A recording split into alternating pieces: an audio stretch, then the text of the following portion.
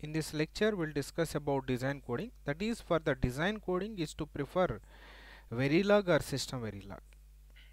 Okay, so whatever the coding constructs there in verilog, they all there in the system verilog also.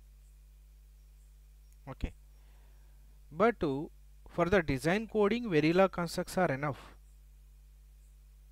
So if verilog constructs are enough, then we can prefer verilog only for the design coding also.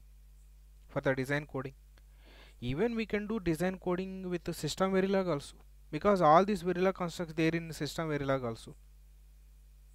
Okay, so for the design coding, verilog is meant to for design coding, and system verilog is meant to test bench coding, verification coding. Because in system verilog, in addition to verilog constructs, some more coding constructs are added, some more facilities.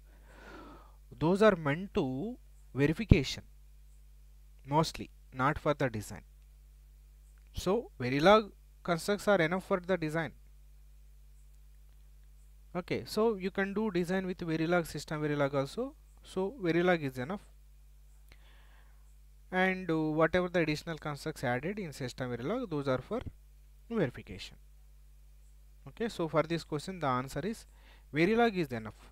Of course system verilog also possible, but verilog is for is meant for design, system verilog is meant to verification.